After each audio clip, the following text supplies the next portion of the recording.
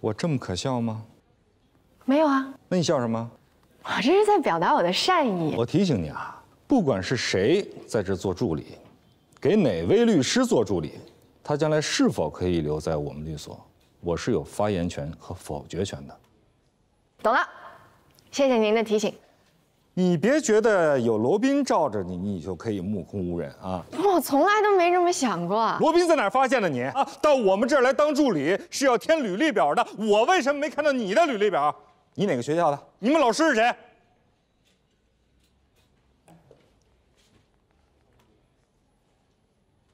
何塞老师，干嘛？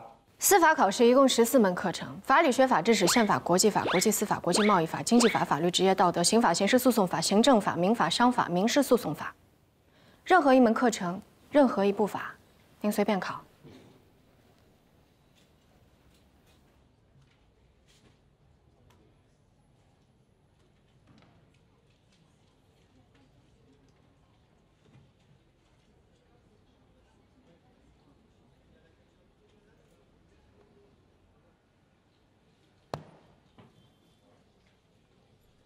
中华人民共和国行政诉讼法全文。1989年4月4日，第7届全国人民代表大会常务委员会第2次会议通过，根据2014年11月1日第12届全国人民代表大会常务委员会第11次会议通过的《全国人民代表大会常务委员会关于修改中华人民共和国行政诉讼法的决定》第1次修正，根据2017年6月27日第12届全国人民代表大会常务委员会第28次会议关于修改中华人民共和国民事诉讼法和中华人民共和国行政诉讼法的决定第2次修正。第1条。为保证人民法院公正及时审理行政案件，解决行政争议，保护公民、法人和其他组织的合法权益，监督行政机关依法行事。法学派。1135年，意大利北部查士丁尼学说汇纂原稿的发现揭开了序幕。意大利波罗亚大学最先开始了研究，他们采用注释的方法进行研究，因此被称为注释法学派。评论法学派。评论法学派的形成于14世纪的意大利，该学派的宗旨是致力于罗马法和中世纪西欧社会司法实践的结合，以改造落后的封建地方习惯法，使罗马法的研究和适用有了新的发展。司法一词的来历，中国古代并无司法这一概念。司法一词是我国清朝末年从西方引进的，仿大陆法系德日制度。司法权及审判权虽然审检合属，但是检察部门受专门负责司法行政的法部领导。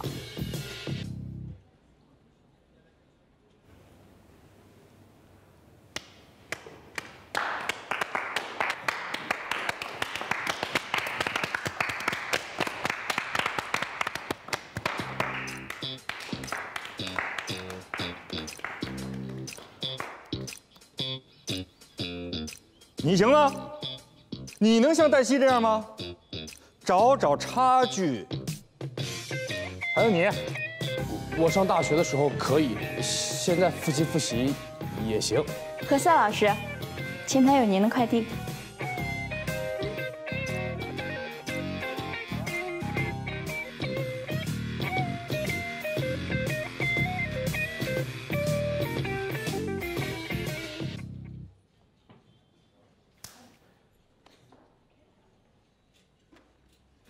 你跟何塞怎么了？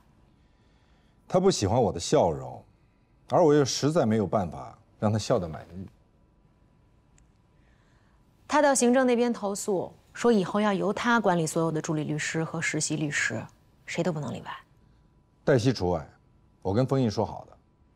这个黛西到底是什么来路啊？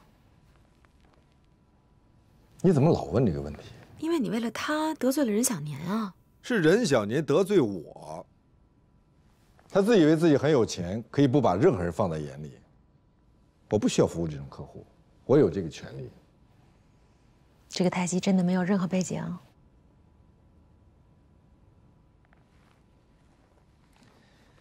如果有人问你这个问题，你就像现在这样，笑而不语。把这个送到资料室，顺便把他叫过来。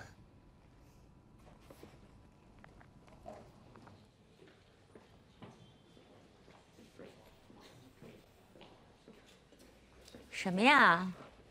游戏设备，这么多？哎，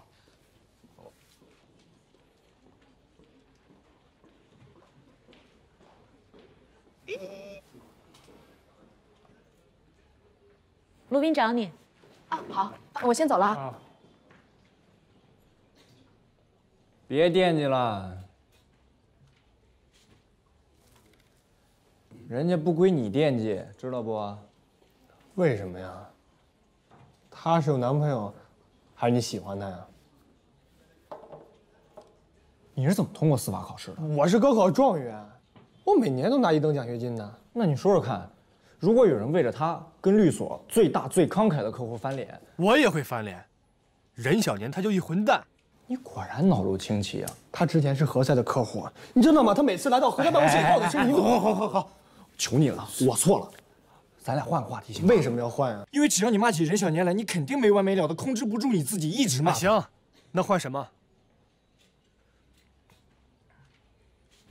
我先想想啊。何塞找你啊！快来！别摔了啊！摔了我今天我就练不上。慢点，装上。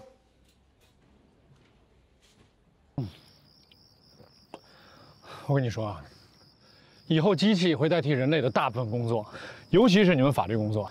有了法律机器人以后，想打官司，把双方的诉讼证据全部交上去，这机器人法官就会在网上把这个案情的结果公之于众，结案了。所以说，机器是最公正的，也最无情，最适合你们法律工作呀。不，你错了，最不适合。不适合吗？不适合，对。情理法，对，人是有感情的哈，所以是情在理前面。没错。其实大家如果说都讲道理，是很容易讲得清的，就怕掺杂了这个情绪的道理，就复杂了。没错，就像我跟你姐一样呗。没错。你跟我姐，我亲爱的姐，最近她一直跟我唠叨，说如果不是剖腹产，她应该是我妹妹，我应该是她哥哥，我得让着她。哎呦，这么多年，你怎么两个还争这事儿呢？这事儿我有发言权。我做了深刻的研究啊，这双胞胎剖腹产的顺序，它跟顺产是一致的。只不过有的时候医生这接生婴儿的时候，它是随机的，哪个顺手他先接哪个，所以谁是老大不是你们两个说的算，是人家医生说的算，他是老大，知道吗？不是你今天怎么突然有时间约我打球了？好久没见你了，不会是出什么事儿了吧？让人骗了？哎，我不是傻子，我怎么总让人骗呢？你长得挺像让人骗的。没有。我告诉你，别傻乐，有什么事儿的话，别憋在自己心里，找我。哦。最近见姐了吗？没有。不过前一天到我律所来了一趟，刚巧我没在。啊。他是不是遇到什么事儿了？应该没有吧。好像说是单位出了点什么事儿，应该已经解决了。哦，怎么了？我好久没见小安了。我每次问他，他就跟我说他带小安去旅行了。那我问问他。不需要，我都问过了，问了他朋友，他没旅行去。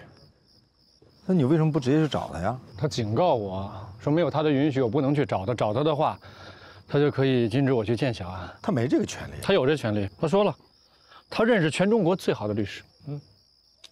他胡说八道。我告诉你，如果一个律师不让一个父亲去见自己的孩子，这个律师根本就不是最好的律师。你怀疑我？我没有。你有。我没。你有，你的助手告诉他了，如果我有任何精神类的疾病，或是有可能影响小安身心健康的疾病，他都可以让法院酌情去处理这事儿，有可能就不让我见小安了。你干嘛？不是你别给他打，我不想得罪他。我给我助理打。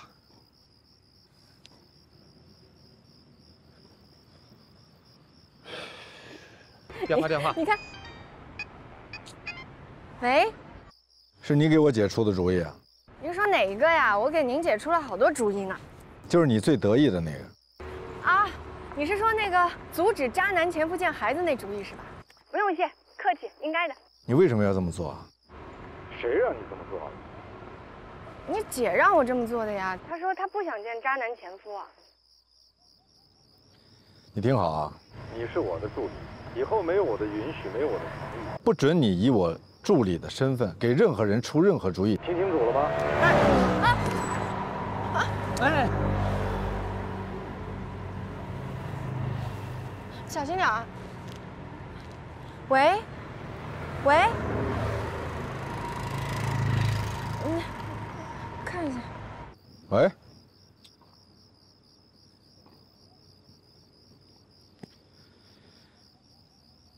基宇，你应该相信我，我没有让我的助理去给我解除。我相信你，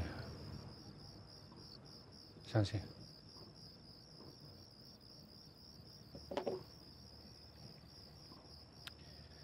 对不起啊，什么对不起啊？应该是我跟你说对不起。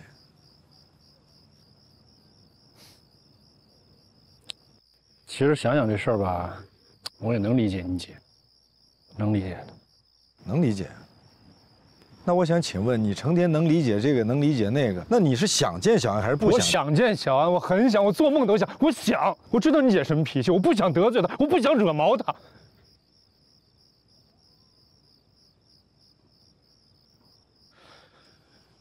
其实我就想了解这事儿啊，抑郁症这病能不能影响孩子？会不会影响他的身心健康？ 如果真的影响他，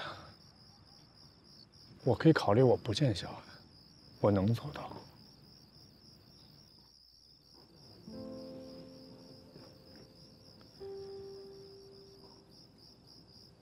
明后天，我去找罗琦，我跟他谈谈，好吗？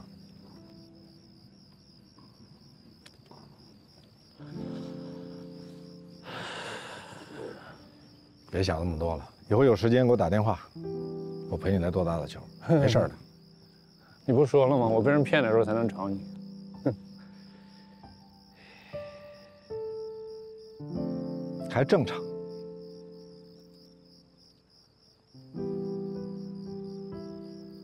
罗宾他绝对不可能是这种人。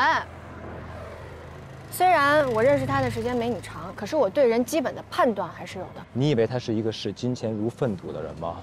我跟你说，他所有的客户都特别有钱，而且是特别的有钱。那也不能说明他唯利是图吧？不，你今儿怎么了？你干嘛老替他说话呀？你以前不是特恨这种人吗？我现在也特别恨这种人，但是罗宾他真的不是这种人。如果他是这种人的话，他为什么要跟任小年翻脸呢？我也不知道为什么，我也想知道，这不符合他的逻辑。因为任小年他缺乏对法律、对规则最起码的敬畏。我先跟你说清楚了啊。 任小年现在可是我们的客户，那又怎么样呢？那至少我们现在合作的很愉快啊。我倒是要看看你们能愉快多久。能不能不一言不合扭头就走啊？不是，我要赶紧去找罗琦了。哎，那我跟你一块儿去呗。我不能背黑锅，你走吧，你走吧，你赶紧的。